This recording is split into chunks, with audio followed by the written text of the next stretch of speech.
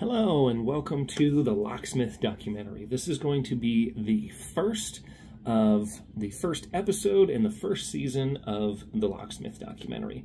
I am taking the last 12 years and basically reflecting and compiling what I've gone through, how the business was originally started, how we got to where we are today, basically going back and documenting that journey and adding little bits and pieces, along with continuing the entertainment and the education of what's going on in the industry as we speak.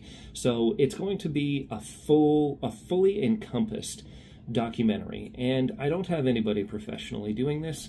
I marched to the beat of my own drum, and I didn't even seek anybody out for this, but my goal is that somebody will eventually start to see this, and as it gains in popularity amongst the users and the consumers that actually view this content and information, somebody will come along, the right person will come along, and they will enter into this, and they will help transform it into what it will be eventually. However, for right now, anytime you want anything done, you just have to go ahead and do it yourselves, and I've done that from day one. It's how I've taken myself, who was just an hourly employee, working a regular job, just being, just another cog in the wheel, if you will, and was able to shift and transform and was given an opportunity to make something more and be something more. I could easily be a locksmith and support my family with that and have the life that we all want,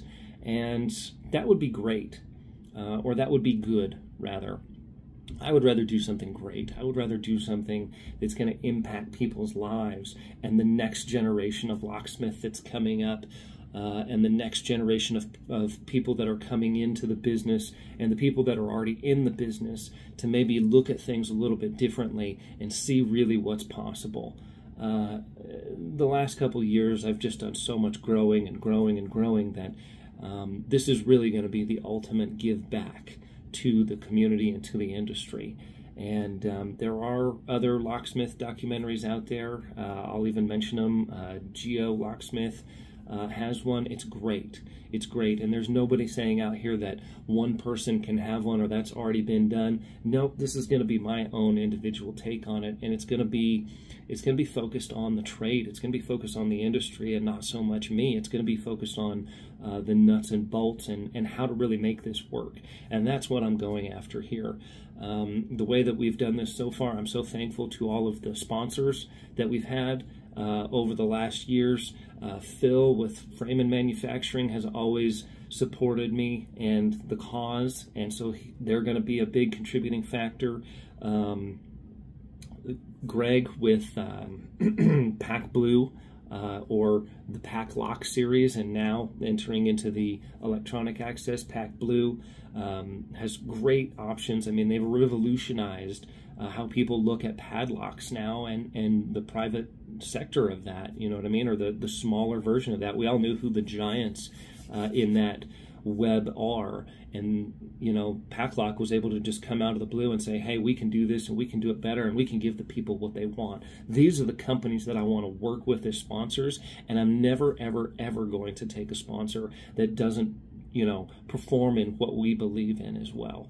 If I think it benefits the industry, those are the people that we want to work with, and those are the sponsors that we want to highlight, and we want to bring them in to this to be able to really see what's possible here. Nothing gets done without funding. No education, no college, no schooling, no vocational schools. Nothing gets done without funding. And what I want to do is show and put that funding to work back for the industry, for the people right here, right now. For people that don't know who I am, we've already started a few things. I've started Wayne's Lock Shop, which is an online training program, so people can learn at their own pace. So those people that are in transitional jobs, hey, maybe you currently work an hourly job right now, but you want to be a locksmith and own your own business, this is for you. That's exactly what it's tailored for. or giving back to Aloha. I teach for the Associated Locksmiths of America. I usually teach for free. I usually don't burden them with any of my expenses. Every now and then there will be some expenses that were unplanned for, or that are for the association to get new members for events that I wasn't planning on going to. And, you know, we just really try and give back and give. But nothing happens without funding. So that's why we need the sponsors. Jeff Velosing with Strong Arm has always been extremely supportive. Mo Ali with the Tri Key Machine and Lock Labs, doing amazing things, making incredible machines, absolutely, you know, affordable for the people. You know, just crazy, actually taking the machines that used to be considered as, you know, import machines and actually giving them American tech support so that people can now afford them. I mean, say what you want about the industry, but not everybody could afford a $12,000 or $15,000, you know, laser cutting machine. And this machine brought a whole new realm of possibilities to people that would never be able to afford that bigger unit or that more expensive unit. These are the kind of innovators that we want to work with in this industry. We've got Ron Murray with Frontline Defense. I mean, totally changing the game of how door, you know, hardware and electronics are installed and protected now. Just think about that. You can put a $10,000 electronic access system on something, and if something as simple as a pocket knife or a credit card can override that by slipping a latch or you know, engaging parts that they're not really supposed to have access to due to poor installation of good products, then what are we doing here? You know what I mean? So these are all key pieces. You know, Schlag, Allegion, Assa Abloy, all of these huge companies coming together and really just being able to help support the industry and give back. And these are all the people that we're looking to work with, to seek sponsorship with, and to create something that's really going to, I think, change the game. I'm at a point in my career now where I can actually sit back and kind of look at what I've done and what other people have done through a lens and break that down into usable, consumable material that will benefit the industry the best. If I can get an interview with Dave McOmie, who's arguably one of the best safe crackers in the whole entire world, and at the apex of his game, changing and revolutionizing the industry. These are the people that I want to work with. What makes him tick? What makes him do what he does the best? That's who I want to seek, and that's who I want to talk to. It's not just about learning how to rekey a lock. It's not just about learning how to install something. It's not just about learning how to be a good businessman or woman. It's not just about learning about the parts and pieces that we use in our jobs. It's about learning about the entire industry as a whole. The locksmith can't do their job without good parts, without quality parts. The parts aren't ever going to be installed if they don't have quality technicians to install them. The manufacturers doing research and development are constantly coming up with new ways. You see a new YouTube video on somebody picking, bypassing, you know, bumping a safe, doing whatever it is, you know, bypassing their security that they set up, and all of a sudden it's back to the R&D department to help solve that problem. That will never end. There will always be a new cat and mouse game to play. The cat's going to come up with a new trick, the mouse is going to figure out how to defeat it and get the cheese. There's no way around that. And accepting it, watching it, and seeing it, that's the beauty of what really happens here. So my goal in 2024 is to serve and to bring my take on the best that this industry has to offer. And that's really the best that we have to, the best weapon we have against the scammers anyway. None of the scammers want to be seen. I know it's a huge problem in our industry, but it's a huge problem in every industry. Call up a plumber and ask them if they have scammers or people that take advantage of people in their industry. Call up, you know, an Uber driver or anybody for that matter in any industry. Ours has it much more so. There's a larger percentage of scammer type activity. And I'll tell you that the only way we're going to defeat that is by providing quality work, be the best educated, best business person, and best person you can be at your job. And that's what you do. You supply quality work, craftsmanship, knowledge and information. And that is something that scammers can never do. And that's what I hope to help inspire people to do, to learn, to get that new class, to go to a trade show, to go out there and get the best education that you can possibly get, to understand as many things as you can get, to give it to you served up on a platter in easy to use and easy to consume, easy to learn and easy to absorb manners, whether it's a short, 2-minute video on how to do one thing or another, or how to interact with a customer. That's what we're doing, and that's what I'm doing, and that's what Wayne's Lock Shop is doing for 2024. So if you want to see a really cool experience, join the ride. Nobody's doing this. I got to do everything from the ground up, and I know it's going to be a lot of work, but I'm here and I'm willing to do it until other people want to join and start helping carry that load, because it takes one visionary to see what's possible, and once someone else can see that vision that I have in my head and they see how beautiful it is, there's more people that are going to want to jump on board. So to the people that have supported me and sponsored me for this long, thank you. We definitely appreciate it. I wouldn't be here. This wall wouldn't be here. The people that we've touched wouldn't be here without that. And I look to do what most consider impossible, and I really look forward to seeing what we can possibly do in the future. Thanks, stay tuned, and make sure you subscribe. You're not going to want to miss any of this stuff. It's going to be great. Thanks for watching, and here I'll give you a little sample of what I'm envisioning right after this. Thanks for watching. Alrighty, here we are again. Just had a lockout and had to save Christmas. This lady, all of her Christmas stuff was locked in a storage unit, and it's a Sargent deadbolt, so we picked on it for a little while. I'm doing this in between calls. I've got other calls to go run, so I can't stay here forever, and I know picking a Sargent is going to take a long time, so I gave it the usual 5-10 minutes. Wasn't getting a whole lot of feedback, so we decided we'll just pull the hinge pins, pull the whole door off, get this mom access to her Christmas presents so she can help her kids and get Christmas ready to go and get everything set up from there. It's that simple. Now, the problem comes in she needed a key made for it, and when we pulled the cylinder apart, it's not really meant to be serviceable. There's a roll pin that goes through a tailpiece to try and take everything apart, so you'd have to service everything from the top. I don't have time to deal with that right now. I don't even have the right key blank, the right Sargent key blank. It's not an RE, it's not an S22, and it's not the other one that I have too. Okay, let's see if we can get the lights to stay on, for crying out loud. But she needs to be able to lock that door because there's no other lock or latch or anything to even hold the door shut, for crying out loud. So my solution was, I'm in an emergency mode right now. This was an emergency that was dumped on top of me. I simply don't have the key blank for it. It's a very oddball one. I'll have to get another one at the shop or do something different. And, man, that is really annoying.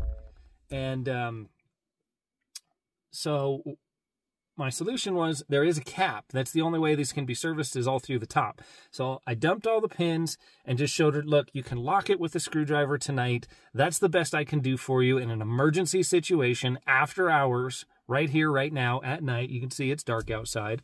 And then we'll come back and we'll either get a different cylinder, the correct cylinder, or we'll get the correct key blank. I'll find one at the shop or whatever. So that's pretty much what happened here with this particular call. But always be willing to think outside the box. If you can't pick the lock and the lock is the only way in, look at the hinges. If the hinges are not an option, look for something else. Look for a different way in. I did not have to drill this lock cylinder. That is the most important part. We still have a serviceable cylinder that can be worked on at a later point in time. So think outside the box, save Christmas, and the locksmith industry saves Christmas yet again. Have a great day. Here you can see that tailpiece is pinned with a roll pin, and you can see where the top is serviceable. All right, so for this lockout, we had Sargent. Didn't have very much time to pick on that. We'll give it a couple minutes, but then we just pulled the hinges out. Door came off, and we were able to get past and get inside and save Christmas. So, cool stuff. Thanks for watching. Here she is, ready to access her Christmas toys. This episode is brought to you by Freeman Manufacturing and Blue Dog Keys. Alrighty, here we are. We got a safe to open. Should be a pretty easy one. Simple lockpick. Just the first call of the day, so we'll see how that goes. But just one of those cheap little crappy Amazon safes. If you think those things are secure, you can pick them with a paper clip. A lot of them. Not all of them, but a lot of them. So just kind of keep that in mind, and we'll see what happens and what goes on with this one. Stay tuned. With this particular unit, they have actually changed their key design to more of a side cut key. Like you see here, this is not the actual key, but it's something similar, so it's not as easily picked. We were able to get the safe open through other means.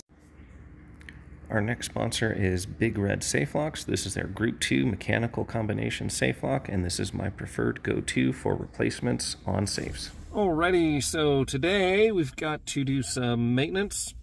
PM is what I refer to it as, or preventative maintenance for a high security jewelry safe. Just basically going in there, and people don't realize that a safe is a mechanical box. It has a lot of moving parts in it. If you have an electronic lock, I usually recommend that you replace them every 5 to 7 years in a commercial setting, every 7 to 10 years in a residential setting, depending on what lock you have. And just go in there and lubricate everything, tighten up all the bolts, make sure none of the pins are coming off track, any parts that show wear. Tighten up all the screws, set screws. There's a lot of moving parts in here that can actually cause a lockout. So just going over everything, lubricating everything, taking care of it. Think of it like a tune-up or an oil change for your car. Just because it's a safe in a metal box and doesn't have an engine doesn't mean it doesn't have moving parts. So that's what we're going to go do. Here you can see all of the intricate moving parts inside this safe. You can see that the handle is connected to that cogged wheel, which allows the bolts to move up and down. You can see they're on kind of a sliding pattern. That sliding pattern is where your lubrication is needed. You can see that there's grease and lubrication on all of those contact points. Being able to see all of these individual moving parts function together is what allows this safe to operate. Now we've got a larger spring down below. That spring is helping move the boltwork back and forth and assist as the boltwork is retracted. You can also see that this little piece of metal right here was from one of the interior locks.